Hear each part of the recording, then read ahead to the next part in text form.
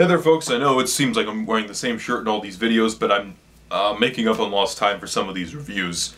I just watched House, and oh man, that was a trippy movie. I had heard about this film a few years back, and it's just like, this cover is so weird that you have to be intrigued of, you know, what the hell is this? And it's a weird description. Criterion even gives like a weird description of it too. How to describe Nobuhiko's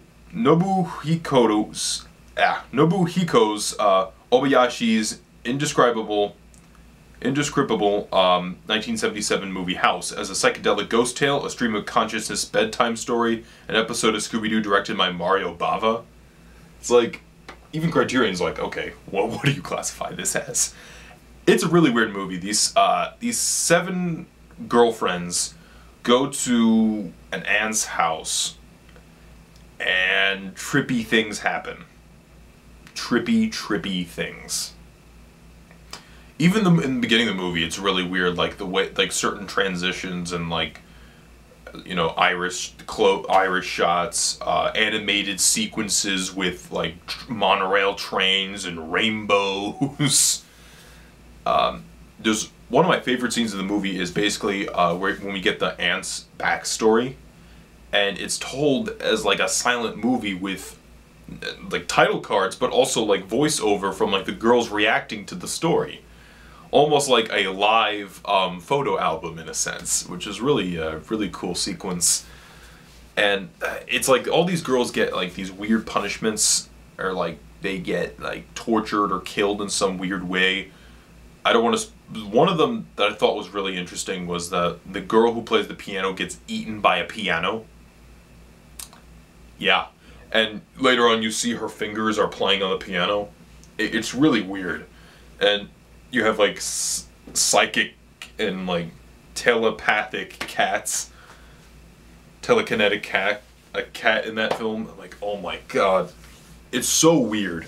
But the color palette is really interesting though. A lot of like oranges and like blues in the cinematography and like the overall design of the film.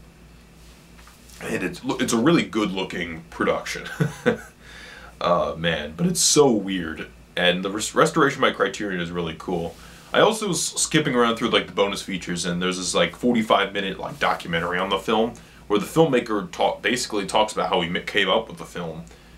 And, you know, because at the time, Jaws was a new thing, and Jaws was a massive hit, and he was just like, how can I make something, it's like Jaws, but I can't make Jaws. And he talked to his daughter about it, because in his opinion, you know, when you ask an adult to make something, they're only going to think on logical terms.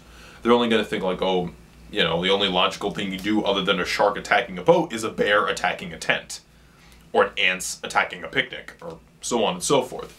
But with a child is able to think of the illogical and, you know, things that don't exist. And I felt that was a really interesting point of this thing's inception, because it certainly feels like in many ways it's like the combination of a child's mind on like a psychedelic trip. So I would say, you know, at maybe one of the 50% off sales for Criterion, check this one out. Or if you can rent it from your library, I would, you know, maybe you and a couple friends could do some stuff and check this out. Who knows? I watched this with my brother, and he doesn't know what to make heads or tails of it. Like when I got to the credits, I'm like, oh, the credits look interesting. He's just like, just turn it off. Alright, well, I'll see you guys later.